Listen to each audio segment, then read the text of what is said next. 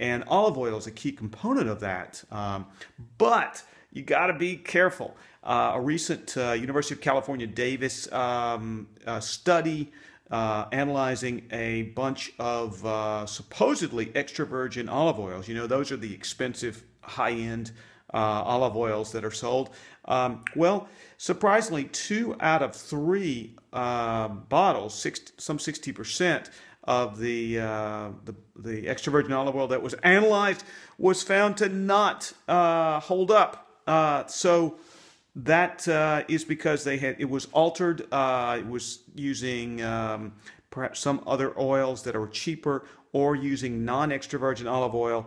There's a number of tricks, and we have to remember, hey, when there's a lot of money involved in selling anything, there's going to be unscrupulous folks and scammers out there that are going to take advantage. So here's what you need to do to be sure you've got the good stuff. Number one, do the sniff test. Just smell the olive oil.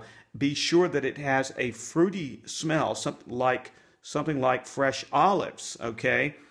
Secondly, you can go for the organic stuff. Look for a USDA organic seal. That's also very helpful. And my third tip for a good olive oil, top olive oil, is make sure it comes from only one country. Look, you have to read the label. You have to be a detective, but one country only, because if it's blended, there's more chance for fraud.